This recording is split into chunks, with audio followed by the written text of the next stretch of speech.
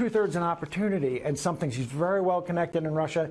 Let me introduce her to some people in our foreign policy think tank establishment, and would that be okay? 1/3, like she wanted to talk about John Stuart Mill and Erasmus and the Greeks. I mean, she's a real intellectual. But I had this concern about the risk that there was some mischief afoot, and she was here doing what. Well, as those first 6 months wore on, that risk profile shifted, and she stopped talking so much about John Stuart Mill and John Rawls and Milton Friedman, and she started talking about all these Republican bigwigs she's swanking around with. I could have told you, I'm looking for a prop, I could have told you in December of 2015, I was forming this thought, it's starting to seem what they're doing, is now that they know she's here just swimming around with Republicans, it's starting to seem that what they're doing is letting this can-o scandal develop on the Republicans, and someday they're going to pick it up and shake it, crack it, and spray it on the Republicans. Nah, no way. No way would James Comey, no way would President Obama ever do something like that. Well, that's literally what, and I'm not saying President Obama was involved. Don't make any assumptions about who X, Y, and Z are. Those are all up to the DOJ involved. But I literally, I could have told you in December 2015, which I will note is 7 months before the official start of the investigation, that I had already picked up. I was already hypothesizing this is starting to seem like they're just deliberately letting this grenade develop on the Republicans. Are they just going to pull the pin on it someday? I hear you. I could, Was there anything that you witnessed that, or were you ever told to stand down, to back off? Is that what you were referring to a little while ago, or was that something different?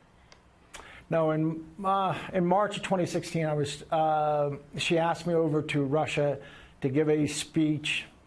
Her goal was to get me to Moscow to give a talk at the central bank on Bitcoin and liberalism, and then to take me to a resort in the Altai Mountains that was going to be shut down for 3 days so that 40 to 45 people would get together from the oligarchs and the governments, and they're liberals, and we're going to spend 3 days talking about liberalism and also anyway, this was the offer, and she had been sent by them to get me to come back and do this. Yeah. When she asked me in March to come over again, she was saying, speak in St. Petersburg on blockchain, and I think that we can change the world and eliminate poverty and stuff with blockchain.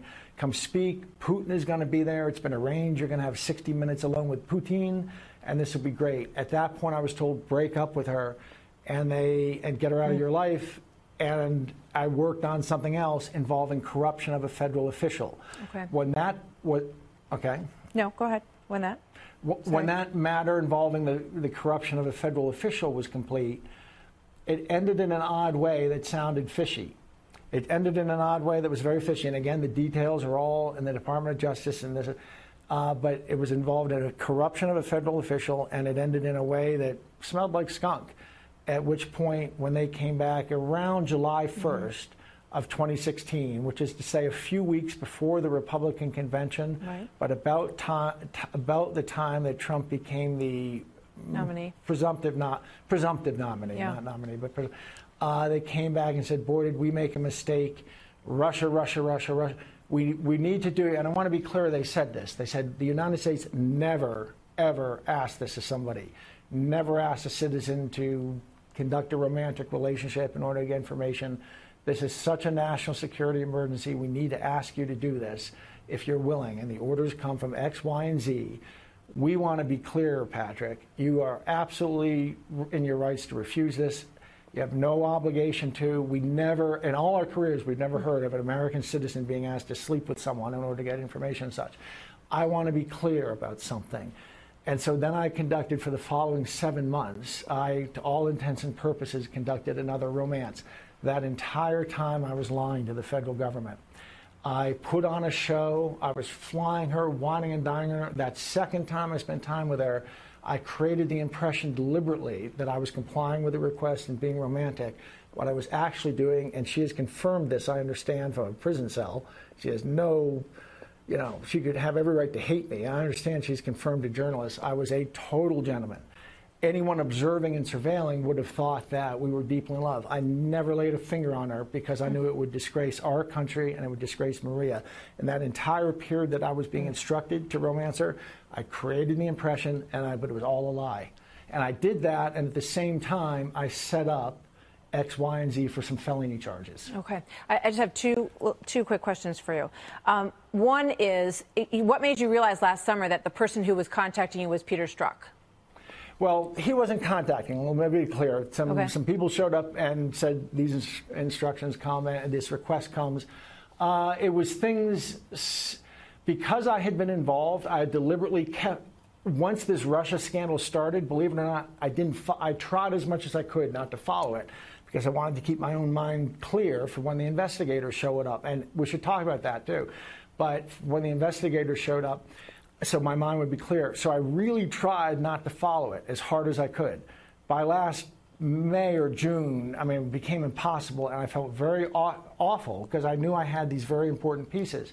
I actually went to see a lawyer, and the lawyer, who's a big Republican lawyer, he was all excited. I'm going to take, I said, I need to come forward to somebody, help me. And he heard about 5 minutes of my story, and he said, Patrick, you're going to go home and you're going to keep your mouth shut. You're going to go to prison for the rest of your life if you come forward. But the next month, it was watching the congressional hearing ripping these guys apart, that there were little details that were said that made me realize, holy cow, this guy Peter Strzok is the guy who sent these instructions. And his little details within the things that were said. And they have since confirmed to me more recently, yes, you're correct in what you figured out. All right. Last question. What do you say to folks who watch this and they say, he's spinning a yarn? Yeah. Listen, I've put everything on the line. I was warned that I'm going to be destroyed by this, that all of Washington is going to try to grind me into dust. I had to eject from the company. I had to eject. I can't bring that on the company. If you want to help me, anyway, you go buy your daughter a pillow at Overstock.com. The entirety of Washington is going to come down on me and try to destroy me. So I had to get out of the way. That's what's happened. And well, no doubt Peter Strzok would watch this and say, he's full of it. I had nothing to do with anything that he's talking about. Wait. I would imagine. He won't. I can tell you, Peter Strzok, you want to see a former director crap his pants? Pardon me. Go stick a television camera on Peter Strzok, or let's just say James Comey, and say the name Patrick Bryne. You will see a former director of the FBI crap his pants. All right. Well, we thank you for coming here tonight and telling your story, and we'll obviously follow it as it moves forward. Thank you very much. Overstock. Thank you. Thank you very much. Patrick Bryne joining us tonight. Good to see you, sir.